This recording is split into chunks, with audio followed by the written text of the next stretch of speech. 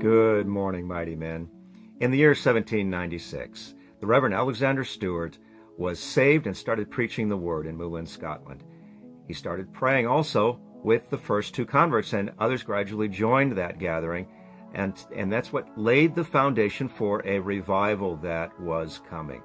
Soon there was a renewed excitement in his congregation, and people started to really listen to his sermons, which now were about the fundamentals of Christian doctrine, the Lord's Supper and baptism, which helped to dispel a lot of superstitions the people had, and the need for a born-again experience.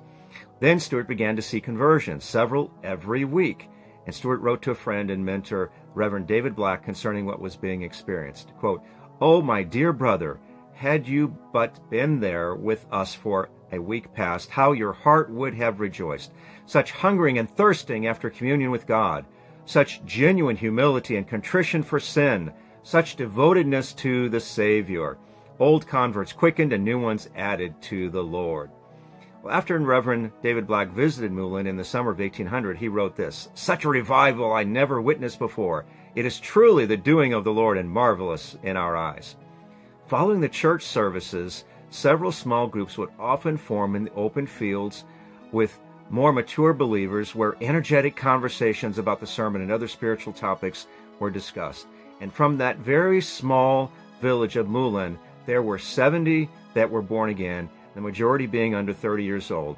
And there were also many children who placed their faith in Christ. And the revival's power spread across that region, and the result was a virtual end to gossip and drunkenness and vulgar talk and the like, and the increased devotion to those scriptures and love for one another and godliness. That's what prayer and revival can do.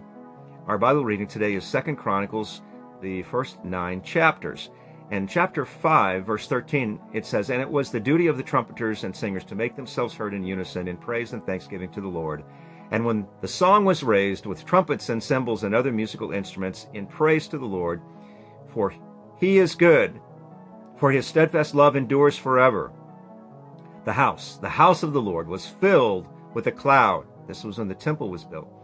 "So that the priests could not stand to minister because of the cloud, for the glory of the Lord filled the house of God."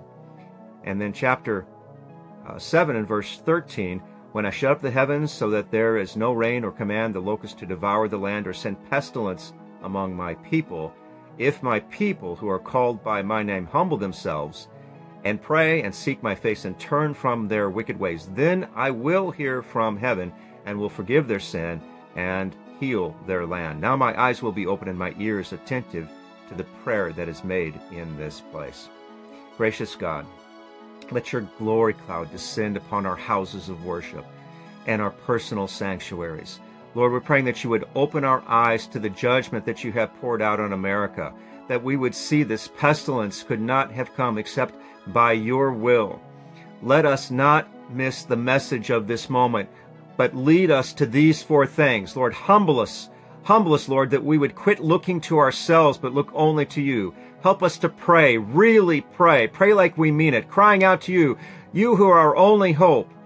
We want to seek your face and have transforming encounters with you, and put within us a desperate desire to turn from our wicked ways and embrace your holiness, which is our only path to true victory. We pray in the mighty name of Jesus. Amen.